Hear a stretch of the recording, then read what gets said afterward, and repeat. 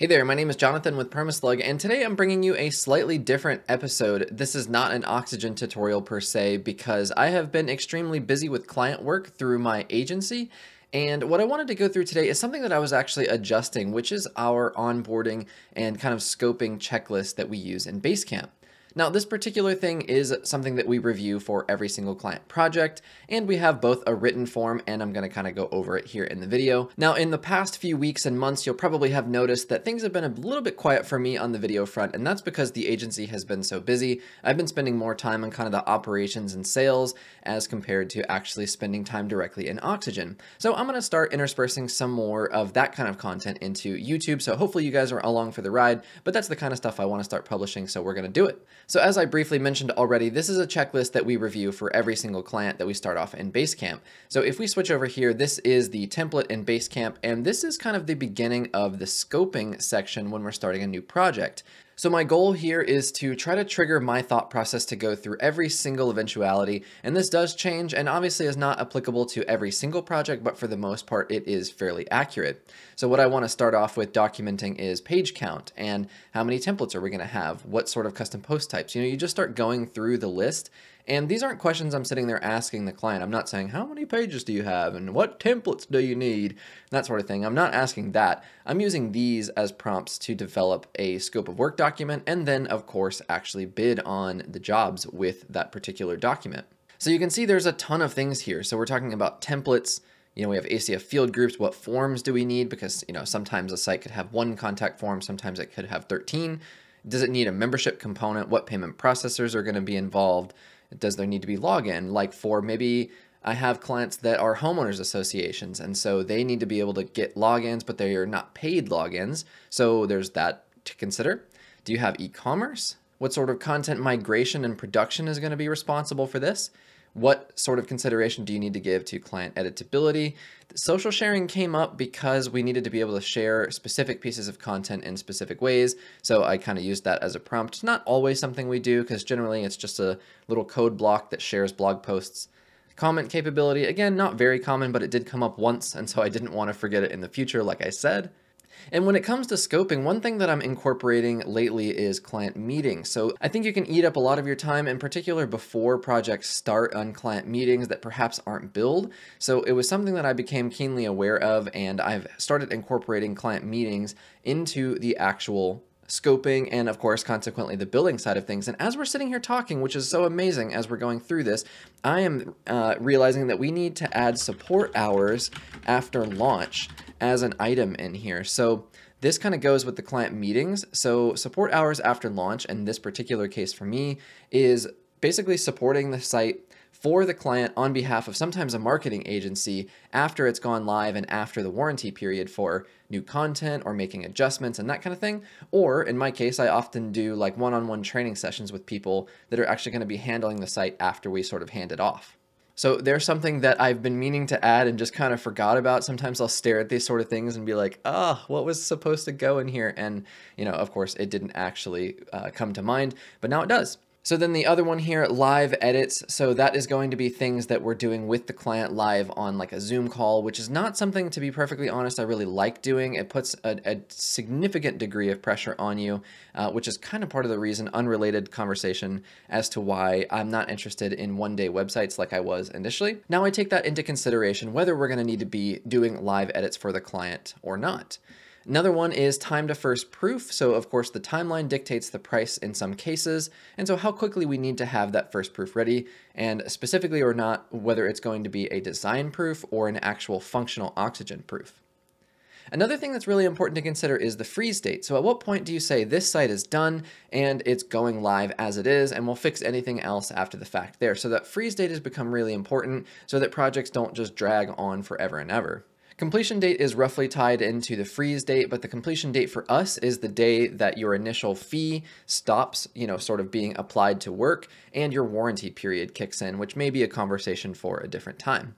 We also have to factor in hosting, who's hosting it, where, is it going to be good enough for your Oxygen site and your traffic requirements, and then of course your monthly support requirements. So that is going to be important, of course, for maintenance after the fact outside of your support hours, for like long-term support of the site.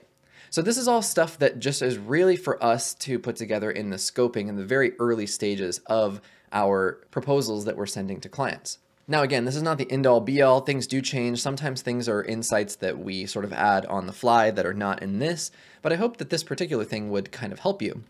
Then not only that, we have more. So this is kind of the planning and strategy with the client to figure out what's the point of the website. So the design methodology is sort of like, what's the overall goal? What do we need to do with the site to make it achieve whatever outcome that particular client is looking for? In the content procurement thing in this second item here, what we do with that is assign who is responsible for what content, and we're going to create to-dos here in Basecamp to get those pieces of content, and then basically leave them open and assigned until that's done. Because of course, as you well know, that content can end up dragging out the whole process for weeks or months, or sometimes projects never get done because of the content. In the planning and strategy, the client meetings is basically just scheduling out what meetings we have to have, because of course I am trying to run the business in such a way that most of our communication happens through Basecamp and is kind of disconnected from Zoom meetings and that sort of thing. We can do so much through a platform like Basecamp and just get work done whenever people are available rather than relying on meetings. So if there are meetings that are required, I typically like to schedule those, and then those are very clear up front. So a few of these things, if you've gone through the growth-driven design course from HubSpot, you'll notice some of these terminologies like high, medium, and low impact pages. And some of these other things down here are kind of pulled out from the growth-driven design. I tried a few different growth-driven design packages for my clients, and it actually worked pretty well. But what we found is kind of a hybrid approach worked better for us. So the high impact pages are essentially what are the pages on the site that you just couldn't live without, that the website could not go live with. So for most people, this is probably going to be 3 to 5 pages. And then the medium impact ones are important, but they're ones that could just essentially be reskinned. They don't need to be completely overhauled, but a fresh coat of paint, maybe a few images, a little bit of text copy adjustment, and you're good to go. And then your low impact pages are going to be ones that you could basically just have the header and footer change and nothing in the content change, and it's good to go.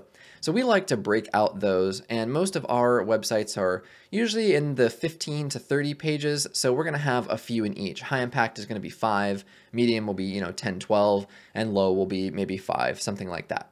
All these other points here, like company mission, strategy, goals, ICP, that sort of thing, are all going to be centered around the strategy of the website. What's the overall goal? What call to actions do you need to have? How does the site need to be structured? Who does it need to talk to? All that sort of stuff. So that is where those things are going to come in, and they're very important. We're asking the client those on calls, and then we're sort of adding it into here for our use and reference later on.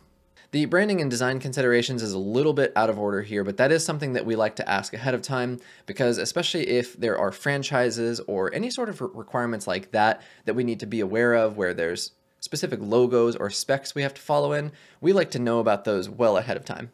Another one that I really like that I kind of pulled out of the growth-driven design side of things is the brainstorm wish list. So this is basically a wish list of things that the site has to have to go live. And of course, we'll touch on this in a little bit because I have another item on that. But the wish list is awesome. So you can just ask your client, what do you want the site to do? And then you can kind of narrow it down, and there's a spot later on for us to move items to that perhaps are not live requirements, but would be nice to have.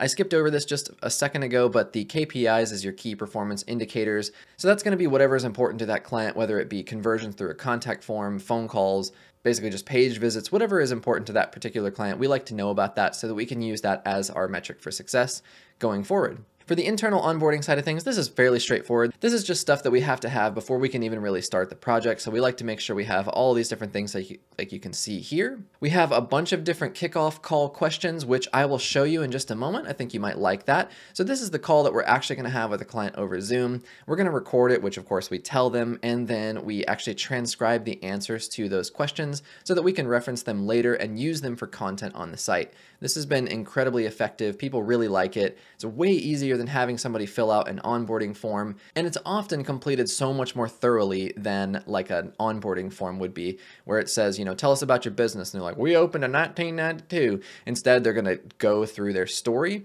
and that is really, really nice for us. So then, of course, towards the end of the project, we have the live checklist. Now, we're going to have a separate set of to-dos that is going to be all about design and development, but those change on a per project basis, so we don't really add those into the template. We kind of just build those out manually on the fly. Now with the live checklist, this is all fairly straightforward stuff, but it's things that we do for pretty much every client. So we want to get them tag manager and analytics set up. We get them local schema more than often than not. We can do their Facebook pixel. On-page SEO is pretty basic, just making sure page titles and tags are all set up. We, of course, will go through the Google Search Console, submit their sitemap, make sure we have 301 redirects. Cloudways and your DNS should handle this for the most part, but making sure you have the www to non-www setup or whatever direction you want that to go to. SSL installed and activated, favicon, and then caching enabled is what we typically do to turn sites live. And then the final part of this is the master wish list. Now this is going to come back to what we talked about earlier for that wish list brainstorm section, where if there are things that the client wants or perhaps you suggest that are unrealistic at that time, they're kind of nice to haves, then what we do is move that down into the master wish list. Once the website goes live, after that warranty period, we will revisit with the client and see what of those things should we be tackling at that time, see if there's anything else that perhaps they want to build out on the site in their monthly maintenance package that then we could just essentially keep growing the site with. So the master wish list is really cool. It's something that people like to talk about. They like to brainstorm and think big. And it also, of course, for you as your agency can help you generate more revenue because you have more of an idea of what the client actually wants out of their site. Now, I know I've been blabbing at you a bit. I want to come back up here to the kickoff call questions. This is a lot of stuff that, again, was pulled out of the Growth Driven Design course, but this is stuff that we typically use as prompts to get a really engaging conversation going when we're kicking off with new clients, especially when we're developing brand new sites. This is really helpful when people are coming to us without a site at all. So you can kind of read through these, and of course, these are in the PremisLog article at the link below. But this is really, really good stuff. So if you're not familiar with how to generate an ideal customer profile, these are some things that you can kind of help generate that. And then some of these other things here, of course, you could just kind of go through and think about on your own time. But my goal here is not to say that this is how you need to do it, but hopefully you can pull bits of information out of this. Kind of maybe it will trigger things kind of like it did for myself as I realized that there was a to-do missing that I needed to add in there. And you can build this out to your processes and your clients and make it fit you, because that's exactly what I've done over the last couple of years, is tried to mold these different sorts of resources and processes and ideas into what I felt was best for our agency. Now, like I said at the beginning of this video, I'm trying different sorts of content. I love Oxygen. We still build pretty much exclusively in Oxygen, but I wanted to branch out into more than just Oxygen Builder tutorials. I want to focus on some marketing content and some agency stuff, which is probably the bulk of my day lately. And so I'm very interested in your feedback on this. If you're not familiar with who I am, of course, my name is Jonathan Jerningen. I run PermaSlug and also an agency called Apex Web Solutions. If you're looking to learn more about Oxygen Builder, you can buy the Ultimate Oxygen course on permaslug.com. Many of you already have, and I very much appreciate that. It's been a wild success, so thank you so much. And as always, I really appreciate you watching. I'm very excited about the future of this channel. I'm really looking forward to new types of content and pushing the channel and our agency forward. And hopefully what we can do here and what I can share with you guys will help you as well. So definitely let me know your thoughts, and I will see you in a future video. Thank you so much for watching, and I'll see you next time.